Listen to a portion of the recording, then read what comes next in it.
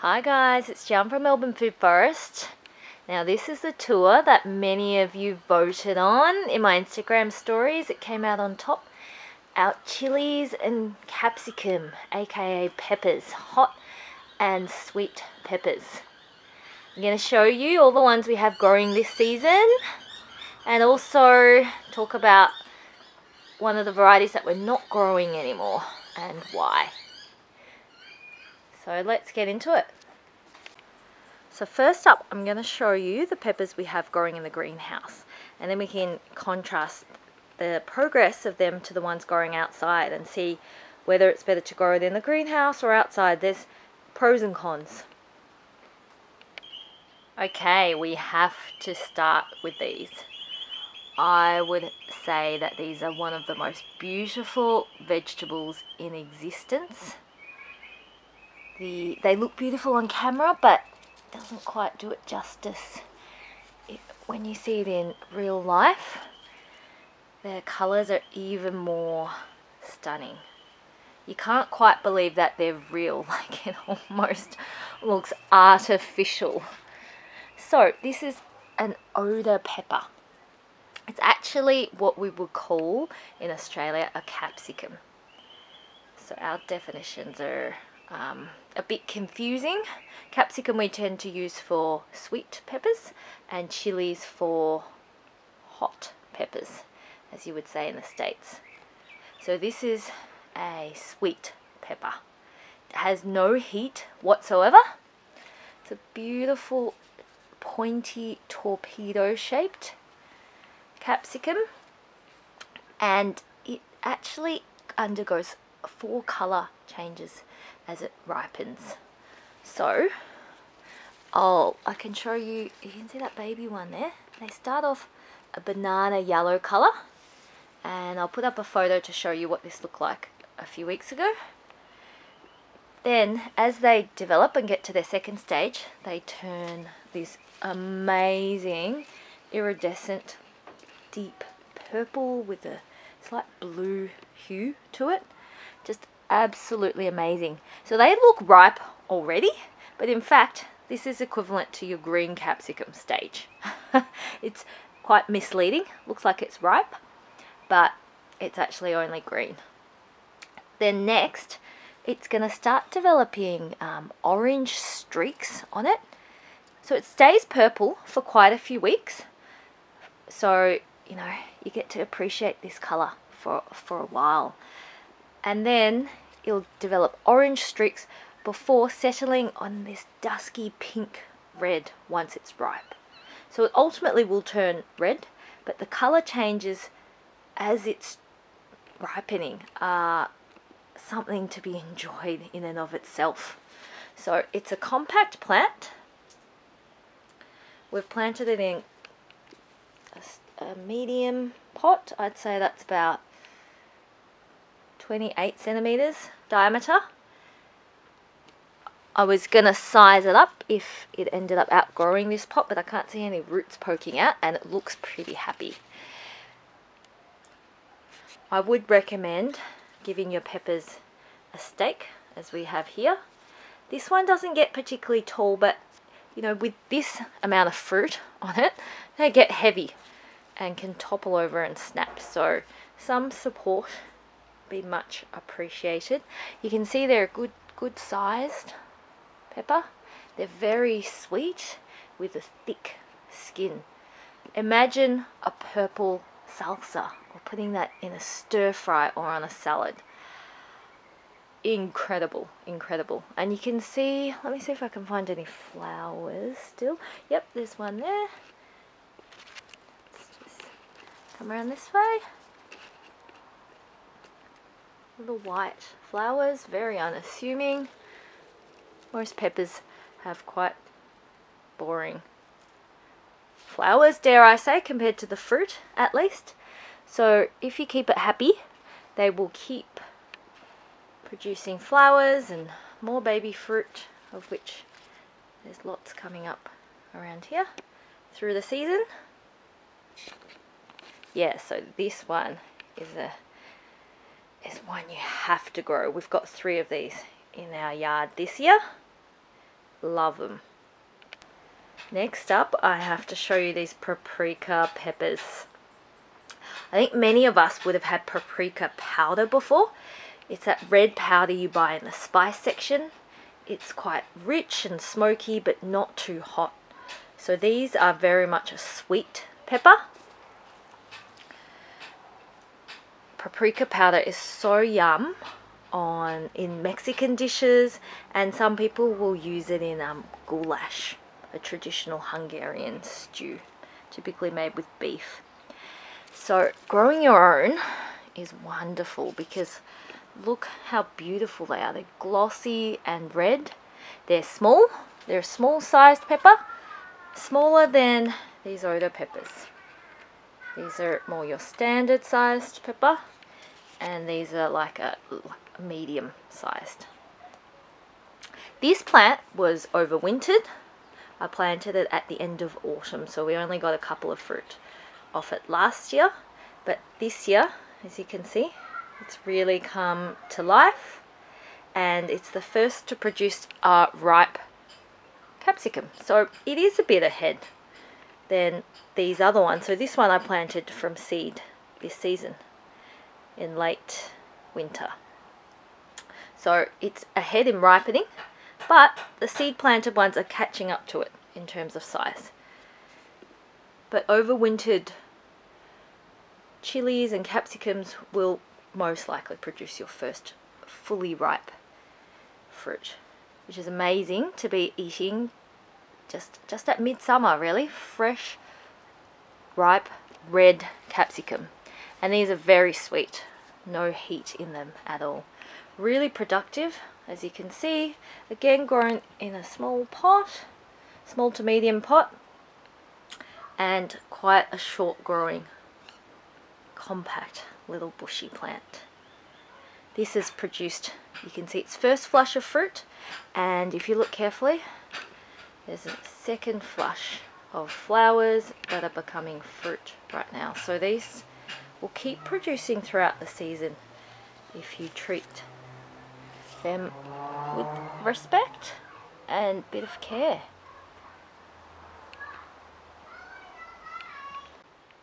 Now this is another overwintered capsicum.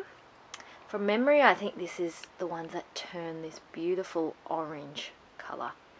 And the orange peppers have a different nutrient profile and different antioxidants in them. Now you can see the difference between this one and the paprika peppers I just showed you. There's no ripe ones yet. And the reason why, look at them, they're huge, and the shape as well.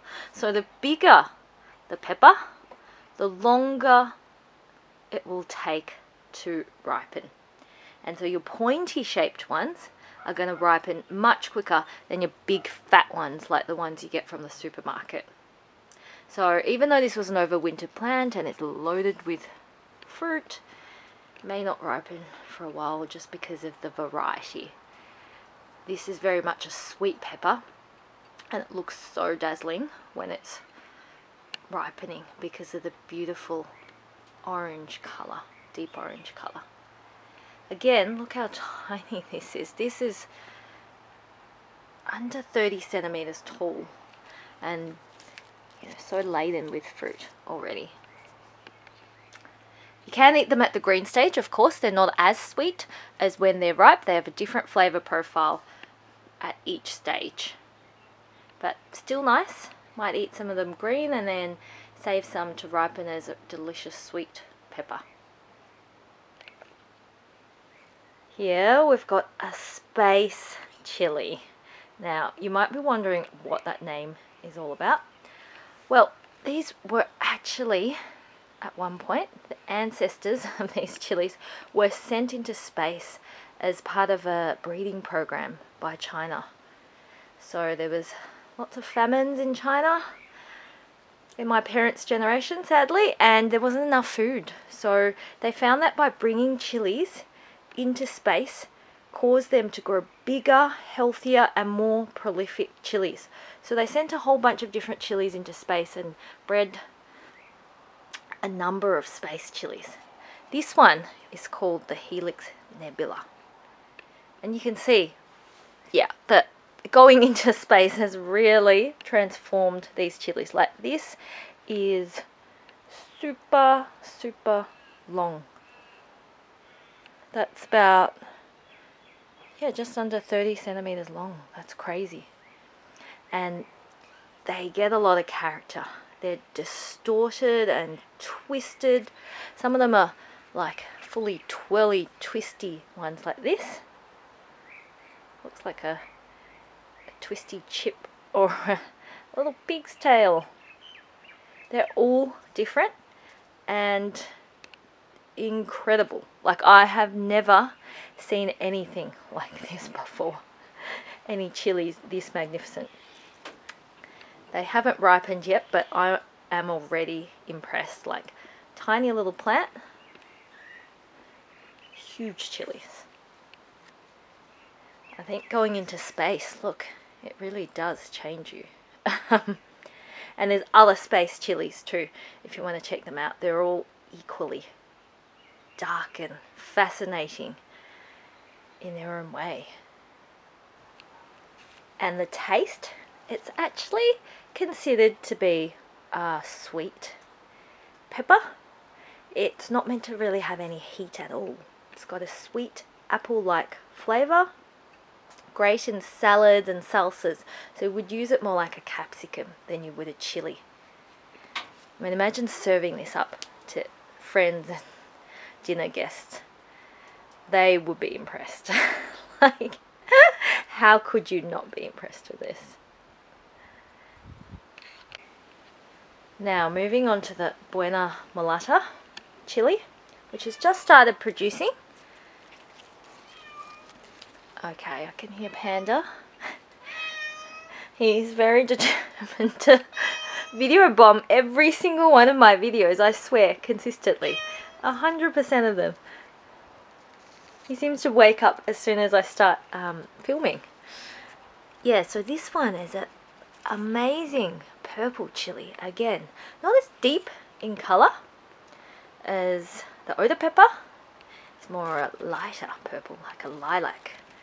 You can see it started, I can see 1, 2, 3, 4, and you know, this is one that's just the baby. They come out a bit green and then they quickly transform into this colour. So yeah, there's another one there. And like the Oda Pepper, it undergoes a similar colour change as it ripens. So it goes from purple to orange streaks again, and then it will turn red to pink when it ripens.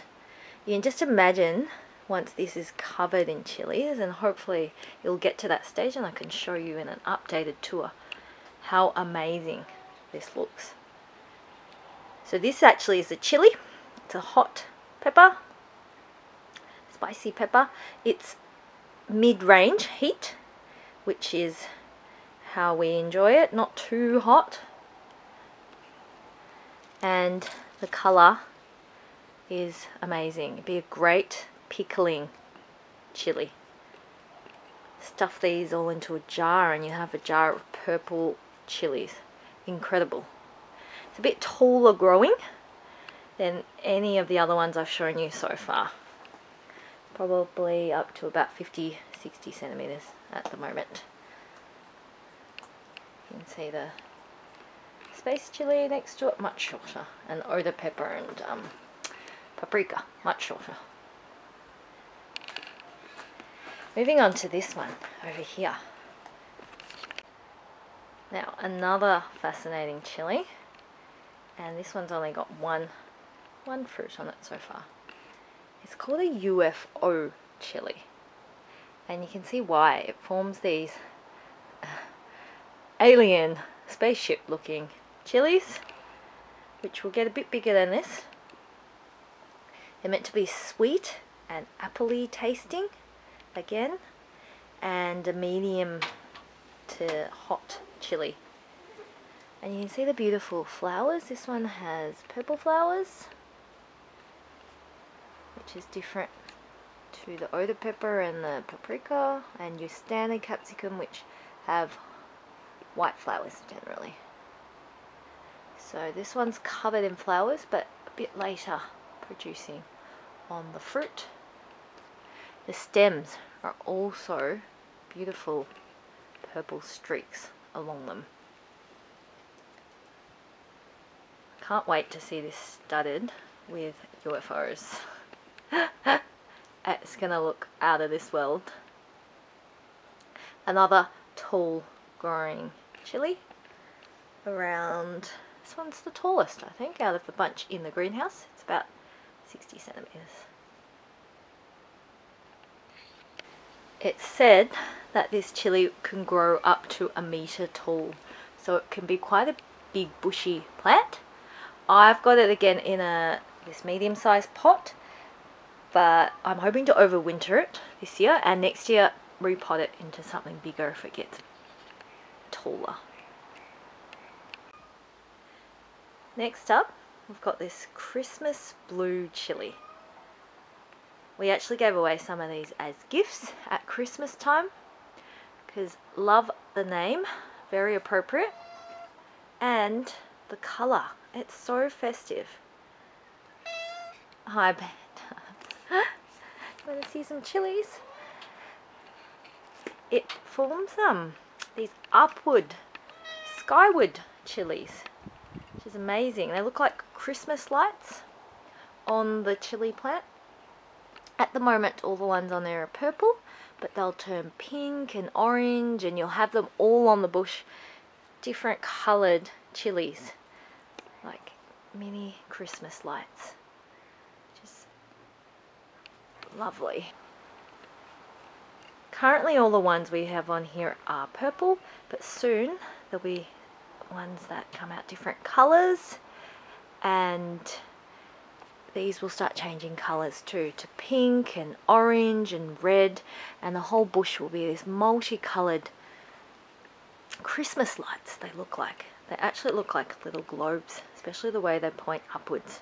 Most chilies grow downwards, but these go up, skyward. Very cute. And you can see the leaves, why it's called Christmas blue chili. The leaves are a deep purple colour, and the stems as well, again purple. It's a really stunning chili. I would say it's as ornamental as it is tasty. These chilies tend on the hot side, so they're for those friends of yours who like hotter chilies if you were to gift them a plant. And it's quite tall growing as well. Similar height, slightly shorter than the UFO, so close to 60 centimeters again. Beautiful, beautiful bush. This would look amazing, I think, in a pot, in a feature pot beside the back door. Just the foliage and the fruit are really pretty to look at. Next up, we have these black chilies. Pretty sure that was what it was called when I bought it. I bought it as a small seedling last year, and this year it's gotten big. You can see again, it's a purple flowering variety which reflects the colour of the chilies. Really beautiful purple white flowers actually. Nice. And the fruit starts off green, quite green, and turns black. Like that. When it's ripe. Pretty incredible. It's a nice one. And I'm glad I managed to overwinter this one. Not all of them. Not all of my chilies survived.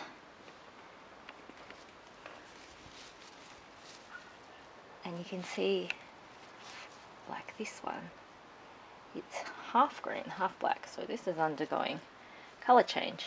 It's ripening. And this one down here, just cleaned it up with the mulch.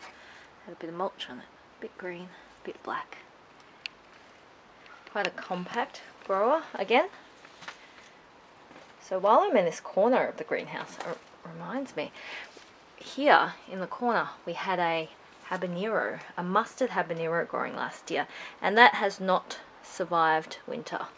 As you can tell, it's gone. I chopped it down, it's gone. And I did save seeds from it, but I'm not replanting it. I didn't love the flavour of it, surprisingly. I found it just heat with none of that rich chili flavour, which is the part that I enjoy. And with kids, we can't, you know, cook, blast your head off dishes every single day. So yeah, that's one we won't be growing again this year. The yellow was pretty though. The mustard was pretty. I think we've still got some left in the freezer actually of the fruit because it was so productive. But not replanting. Another overwintered chili on the opposite side of the greenhouse bed is, I am pretty sure this is a jalapeno. You can see some babies there. It's grown under the canopy of our tomatoes. So it just shows you how tough chilies are, and capsicum. They kind of tolerate any conditions, including neglect. Like, I didn't even realize this had come back and have not been giving it much love so far, but I will give it some manure and top it up with some mulch. But yeah, we love jalapenos. For us, they have the best heat level and a great chili flavour. You can see white flowers there and lots of buds on the way. So even though this one's overwintered, I think it's a bit slow off the mark because it's not getting much sun in this shady corner under the tomatoes.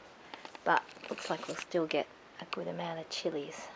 A good amount of jalapenos. Can never have too many of them.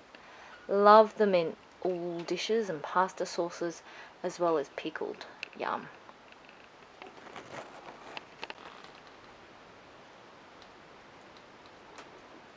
Panda! Do you want to move out of the way so I can get through and show people some other chilies? What do you think? No?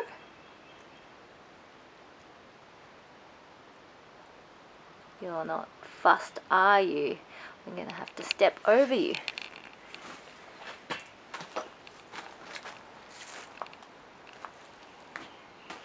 Okay. Last chili in the greenhouse, unless I've missed one, which is totally possible in this jungle. You can see it's quite dense now in the tomato beds. Last chili is this white Chupetinho chili. You can see this one's way smaller than the other plants. It's so much behind and hasn't got any chilies on it yet. Has it even got any flowers? Oh yep, first set of flowers there. It's still a while off producing any chilies. Now this actually started a similar size to the others, but has really fallen behind. And the reason is it's had a bout of aphids, and I noticed it only a couple of weeks ago. See that ant there? So seeing ants on your plants should tell you, it's a sign, a red flag that you've got aphids, because ants love to suck the sweet dew, the sweet honey that aphids pull out of the leaves. So you can often see a sticky residue on your leaves. And the ants will actually farm the aphids by moving them around your plant. So they're actually co-conspirators in this, in harming your plant.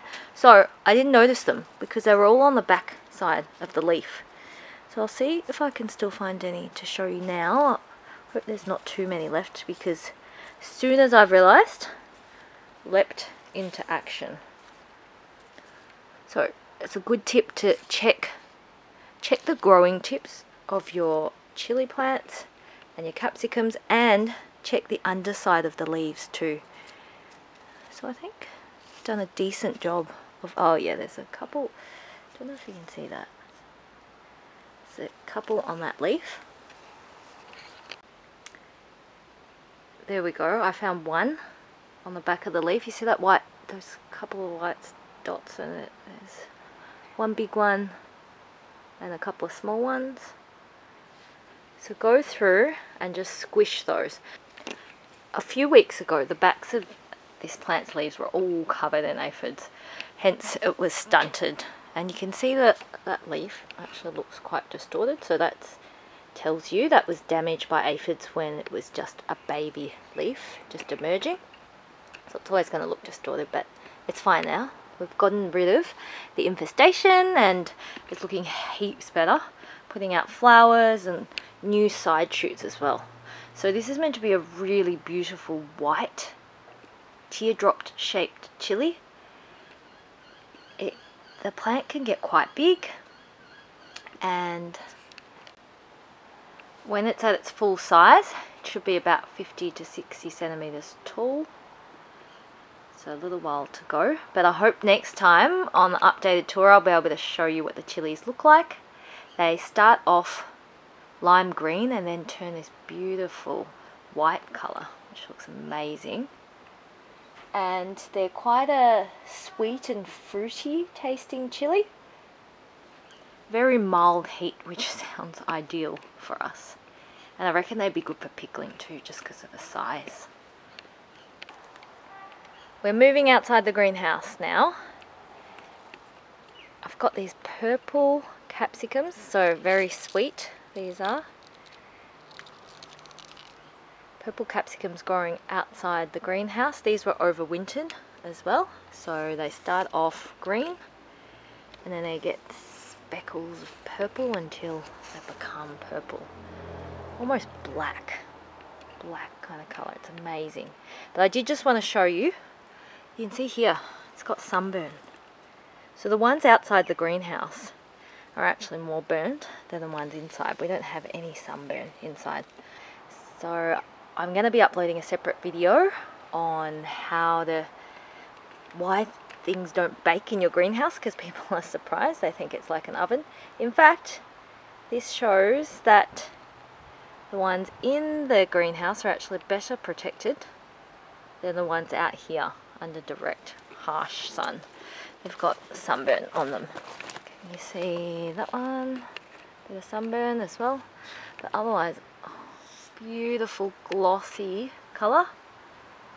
Just quickly rush through these out here. Now this one, I can't remember what it was because it doesn't have a label. Might just be a standard capsicum. You can see the paprika out here is a bit less happy than the one in there.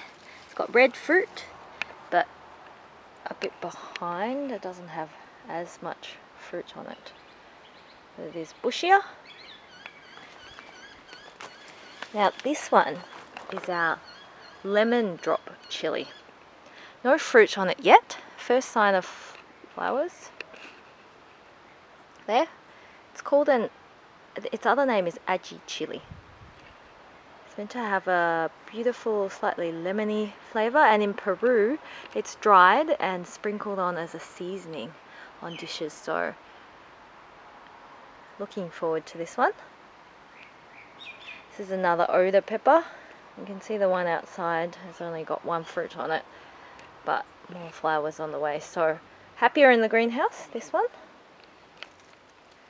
The Buena Mulata outside is about at the same stage as the one in the greenhouse, both looking happy.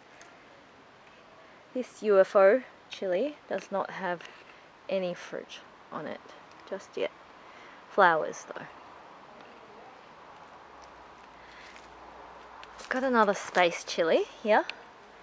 As you can see, the fruit have really suffered from sunburn, while the ones in the greenhouse are totally fine. But these have turned red, so I guess that really intense sun has helped them colour up much more, but it's also damaged them. This one seems to have a lot more fruit on the way though, which is exciting. So these chilies are quite damaged outside, but the plant seems to have lots of babies on the way. You can see how tiny they are when they first start out. It's hard to believe that they're going to grow into these 30-centimeter long chilies. Incredible. Second, now this massive chili, this is already over 1 meter tall, is a bishop's crown, or often called a bell-shaped chili. I'll show you the label because I bought this as a seedling. See, it says here it's a mild chili. It's got 3 on the scale, and it's got that funny bell shape, or maybe like a bishop's crown. It's quite a big growing chili, so let's see what it says. It says it get up to 1 meter and 60 centimeters wide. So last year I bought it as a small seedling, no bigger than this little shoot that's come off the side here now. So that's how big it was when I bought it, and now it's turned into a tree. So if by next year I might need to, I've got this in a much larger pot. This is about 40 centimeters wide. By next year I may need to repot it into something bigger. You can see the lovely white bell-shaped flowers. They're actually a little bit yellow coloured. Lots and lots of flowers, but I have yet to see any fruit form on it. I think it's not far off though. Hope to be able to show you them next time. It's meant to be really sweet, mild tasting chili, more like a capsicum or a sweet pepper really. Lovely big statuesque tree, and really unusually shaped chilies, so can't wait to see some. And last pepper I want to show you are these bull's horn peppers. I'll put up a photo of our ripe ones from last season, but they're so good because of the shape. As I mentioned earlier, the pointy, long, thin shapes ripen much quicker than the thick, wide ones like the ones you get in supermarkets. And you can see this is loaded with fruit. Really productive variety. Has white flowers, and once they've ripened, they're the most stunning looking red bullhorn shaped capsicum. They look hot, so people are usually like, oh my gosh, how hot is that? Like, scared to eat it. But it's actually really sweet. Really, really sweet pepper. Great for pasta sauces. That's how we love it. So I look forward to showing you these as they ripen. Now finally, I want to show you a perennial chili. So all the other chilies and capsicums you saw before I had in pots because I'm going to move into the greenhouse to overwinter. They're quite sensitive to cold and need protection if you want to get them through another season. They might give you 2 or 3 seasons at best, maybe up to the really good ones 5 or 6. But this is a true perennial chili. This just lives outside, handles frosts with no issues. And this plant I hacked back because it gets so big, it's like a tree. I hacked back to just 3 bare branches in winter, and now it's come back again. So big. And I've been pruning because this is meant to be a path here, and you're meant to actually be able to walk through, but it keeps growing. So prolific. Takes a few seasons to get going. I'd say in its 2nd and 3rd year it really starts producing crazy amounts of chilies. You can see this is loaded with fruit already. It's got velvety big leaves and prefers a more shaded aspect. Doesn't need full sun, this chili, whereas the other chilies love it. So it's called a Rocoto chili, and there's also another slightly different version called Manzano, and there's an orange and a red version. This is a red Rocoto chili. Crazily productive. Like, we had a freezer full of these and gave so many away, and they're quite hot. They're actually a bit of a lottery, so it's hit or miss. You'll either get one that blows your head off, or you'll get one that's quite mild, and you won't know which you have until you try it. So these are the hottest chili we grow. Like, if you get a really hot one, ooh, yes, you won't be able to speak for a few minutes after that. So these are really for your hot chili lover. The seeds inside are black, unlike with standard chilies, which are more yellow or white, and purple flowers. This will live for easily decades. Becomes a tree, so you should actually plant it somewhere where there's more space. I haven't given it much space. It's just got this corner and I have to keep pruning it back. But great chili for cold areas because it's actually a real perennial chili and cold tolerant.